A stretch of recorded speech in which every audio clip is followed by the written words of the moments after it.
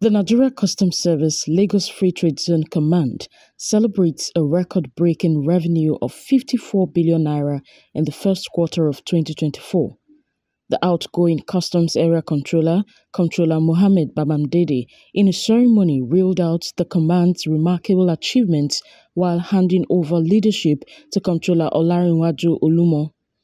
Speaking about his experience at the command, Comptroller Babandede noted that the most important thing he's taking out of the command is the synergy between agencies and engagement with stakeholders. When I came in September, the free zone were able to only generate a revenue of about 2 billion, 3 billion. To God be the glory, we can now generate 15, 25 in a month. And we engage a lot of stakeholders. We work with agencies because we cannot do it alone. We work with other agencies, so we establish a bond, like a family bond. On his part, the new Customs Area Comptroller Olarinwaju Olumo, appreciated his predecessor for his purpose-driven leadership, pledging to build on his very good foundation while also soliciting support from stakeholders and officers. I am happy that I'm not meeting this command at the scratch level. I have an opportunity to build on the very good foundation Comptroller Babandede is leaving behind.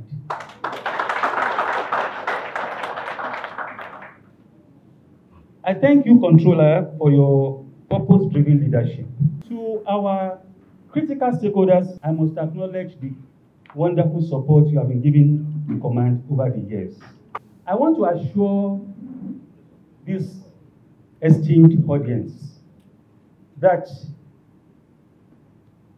the overriding goal will be how to make this command more robust, more alive, and more economically rewarding to the country.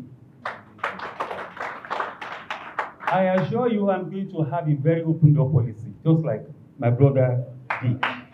Stakeholders as well as representatives of sister agencies showered encomium on the outgoing CAC, while also urging the new CAC to continue on the integrity and legacy already in existence.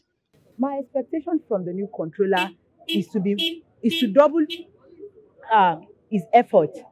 So I don't know the capacity at which he will be working, but I expect much more from him so that the integrity and the legacy that Babandede had left will continue in the free zone. As Comptroller Babandede passes on the baton to Comptroller Olumo, he leaves behind a legacy of accomplishment and sets the stage for continued growth and prosperity within the Lagos Free Trade Zone. Lucy Nyambi, NCBN News, Lagos.